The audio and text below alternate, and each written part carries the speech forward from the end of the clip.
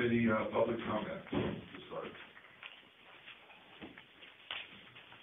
Okay, we'll go to Commissioner Newman for the approval of minutes. Thank you, Mayor. I move that the minutes from the regular scheduled meeting of Monday, October 5th be approved as written. I second. Motion is second. Any corrections? Call roll. Commissioner Warren. Aye. Commissioner Mabry. Aye. Commissioner Fabia. Aye. Commissioner Newman. Aye. Mayor Querem. Aye. Next we'll go to invoices, and we'll start with Commissioner Newman. Okay. Mayor, tonight I've got the bills for Public Affairs and Department of Accounts and Finances, and the Planning Department, $19,391.60. Administration is $10,325.11. Self-insurance is $2,700.81. Economic Development, $15.05. Tourism, $7,143.88. Property Department is $10,619.89. Community Development, $1,816.25. General obligation is $87,486.26. Tax increment financing of $10,000, for a grand total for Public Affairs in the Department of Accounts and Finances of $149,498.85. Mayor, I've reviewed these bills, find them to be true and accurate, and move that they be paid. I will second. Motion's been second. Any corrections or comments? Call roll. Commissioner Warren. Aye. Commissioner Mabry. Aye. Commissioner Fabia. Aye. Commissioner Newman. Aye. Mayor Querem. Aye. We'll go to Commissioner Mabry. Thank you, Mayor. This evening I have the bills and payrolls for the Department of Streets and Public Improvements as follows. The Street Department, a total of $48,418.36. Wastewater collection, $16,087.29. Wastewater treatment, $1,266.07. Wastewater administration, $26.96. The Cemetery Department, $7,948.06, and garbage expenditures of $20,956.25, for a total of $94,702.99. Mayor, I examined the bills of payroll and requested the payments be made. Second. Motion's been second. Any corrections or comments? Call roll. Commissioner Warren. Aye. Commissioner Mabry. Aye. Commissioner Fabia. Aye. Commissioner Newman. Aye. Mayor Querem. Aye. We'll go to Commissioner Bates. Thank you, Mayor. I have the bills for Public Health, Safety, and Civil Defense. For the Police Department, I have $54,324.63. For the Fire Ambulance Department, I have $47,130.08, for a total of $101,454.61. I have reviewed these bills. I believe them to be true and accurate, and I move they be paid. Second. Motion's been second. Any comments or corrections? Call roll. Commissioner Warren. Aye. Commissioner Mabry. Aye. Commissioner Fabia. Aye. Commissioner Newman. Aye. Mayor Querem. Aye. Now go to Commissioner Warren. Thank you. Tonight I've got the bills and payroll for the public property utilities. Electric generation totaled $598,930.65. Electric distribution totaled $61,718.21. Electric administration of $15,288.83. Water treatment of $23,681.37. Water distribution of $10,779.55. Water administration of $2,224.27. For a grand total of $712,622.88. I've examined these bills, believe that they're true, and move that they be paid. I'll second that. Motion's been second. Any comments or corrections? Call roll. Commissioner Warren. Aye. Commissioner Mabry. Aye. Commissioner Fabia. Aye. Commissioner Newman. Aye. Mayor Querem. Aye. Thank you, Commissioners. Now go to regular business, and we'll start with Commissioner Mabry. Mayor and Council, I'd like to make a motion that we suspend the second reading requirement for ordinance 015100180. It's an ordinance that we'll be discussing in a few minutes here, authorizing street repairs by advanced asphalt. Second. Motion's been second. Any comments? This is, just real quick, not something that I would recommend normally, the waiving of the second reading, but this is the work that needs to be done on the Bailey subdivision in South Church Street. And this is something we need to get going on. Should have been something that was, included in the original bidding on this project, but wasn't, and, with weather coming on, we need to get this work going, so, we're gonna go ahead and, take a vote. Motion and second. Great. Okay, Commissioner Warren. Aye. Commissioner Mabry. Aye. Commissioner Fabia. Aye. Commissioner Newman. Aye. Mayor Querem. Aye.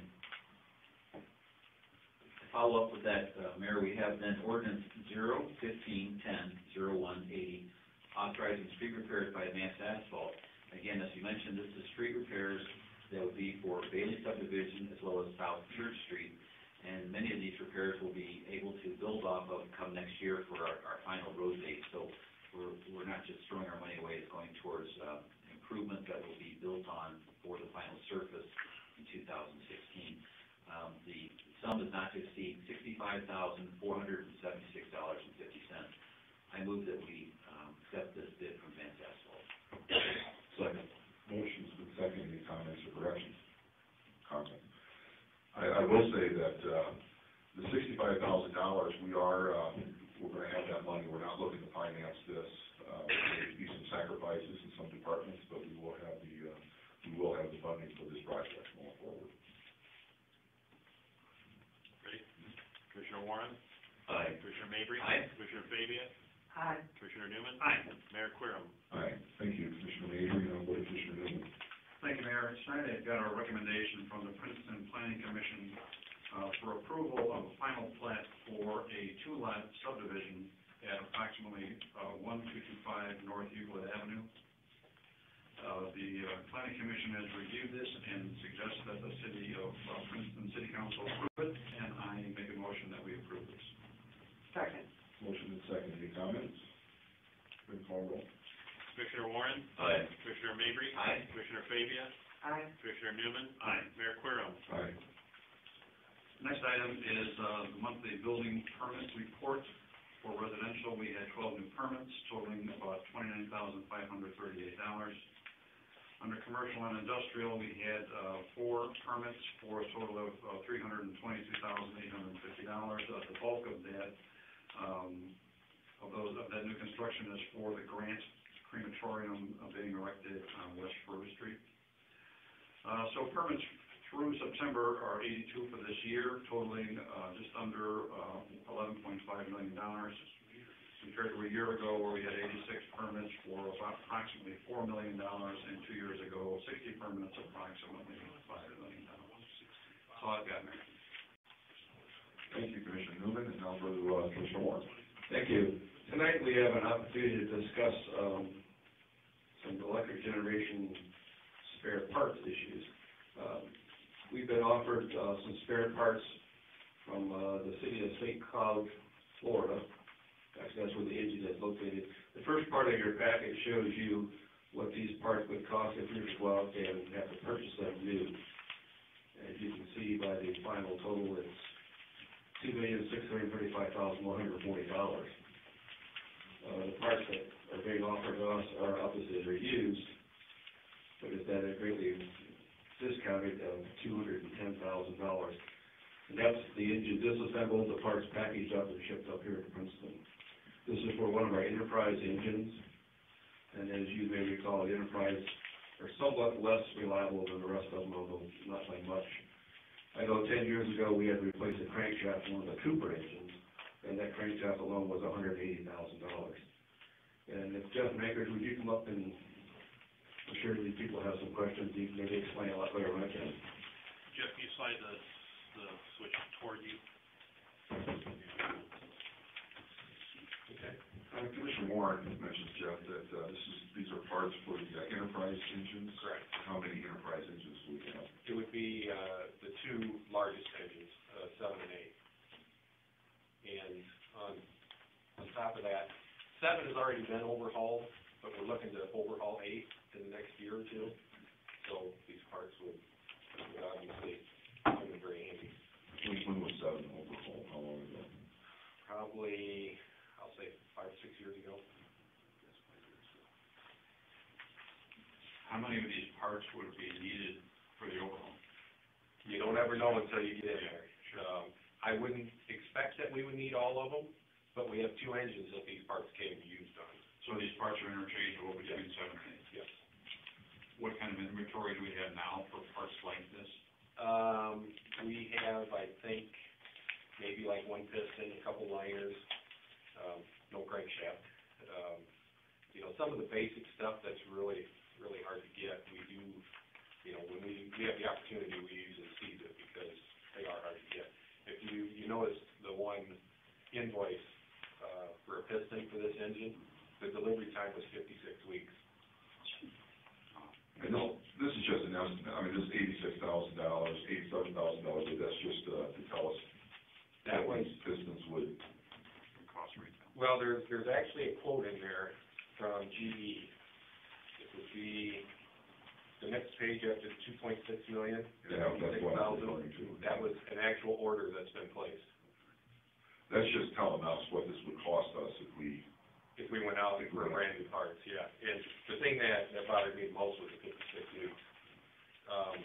And the other thing too is if you can find used parts out there, you know, a piston or a liner or something, generally you can figure it's gonna be about 60% of a brand new. Have we done this before?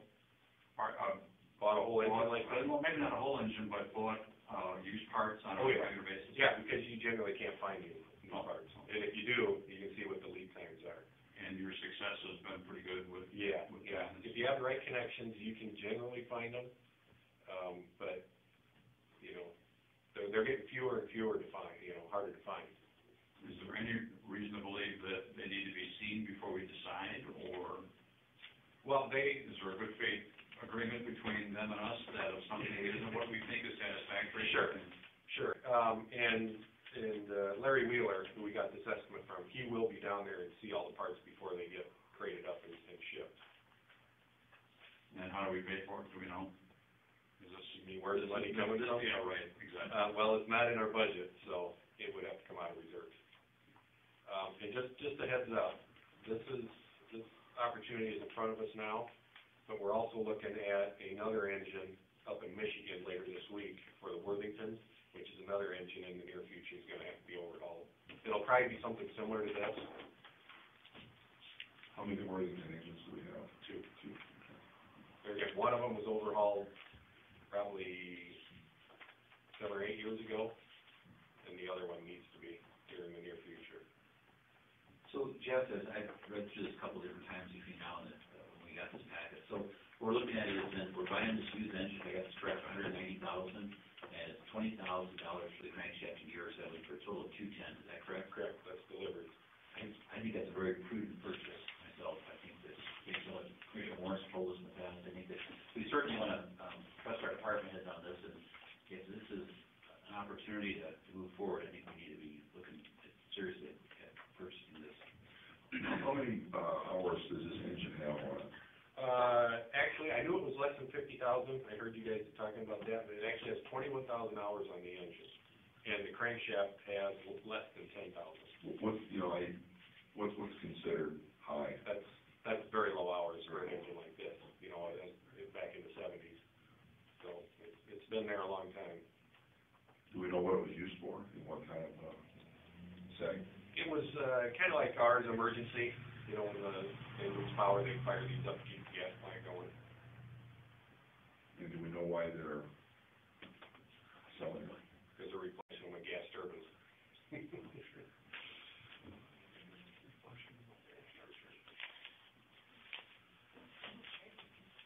Time frame on the purchase?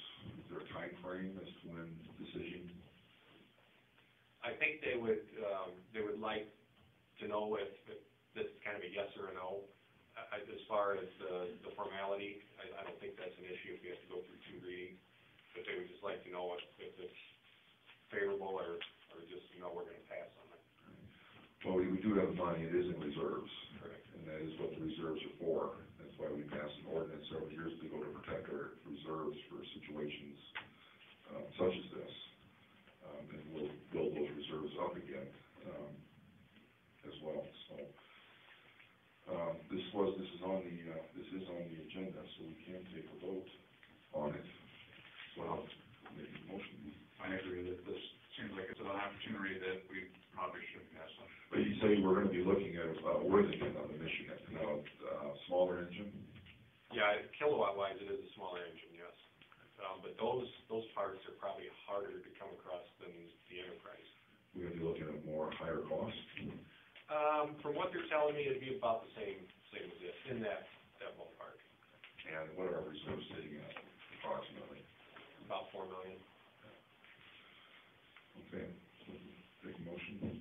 I move that we go ahead with this purchase and instruct our attorney to draw up an ordinance. Means that we can't go out for bid, so. The purchase is for $210,000. I'll second. Motion's been second. Any further comment? Then call roll.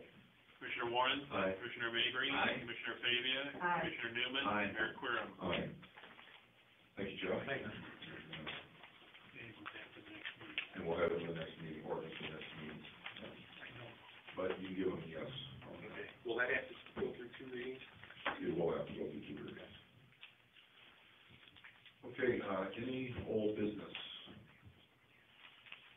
I do have just 2 things. I'm gonna remind everybody again, our trick-or-treating hours for Halloween will be from 5:30 to 7:30. And our new city manager, Rachel Skaggs, is scheduled to begin her employment with the city here in the next week and a half or so. She should be here at our next meeting.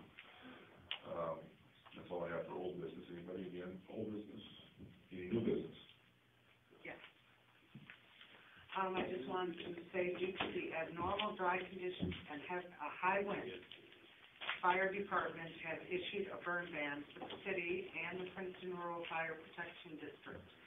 The burn ban will remain in effect until further notice. This ban supersedes the city of Princeton's fall burn ordinance currently in progress. For further updates, you may go to the city's website or the fire department's Facebook. Thank you, Commissioner Fabia. Any other new business? Any public comments? Okay, I'll entertain a motion to adjourn. One quick question. John, come on up. Got 2 of them, actually. Oh, okay, sorry. Hi, Chip, just a quick question. Do we know what the shipping costs are on those parts from Florida to here? It's included in that price. It's included in the 210? Yep. Good. Do we do that in-house or we do contractors for? The overhaul? Yep. We generally do 90% in-house, but we do have like an outside consultant that comes in and helps. Any other public comment? Okay, thank you. Mayor, I move that we adjourn to our next regular meeting on Monday, November 2nd at 7 p.m. in City Hall. I second. Motion's been second. Then call roll. Commissioner Warren? Aye. Commissioner Mabry? Aye. Commissioner Fabia? Aye. Commissioner Newman? Aye. Mayor Querem? Aye. This meeting is adjourned.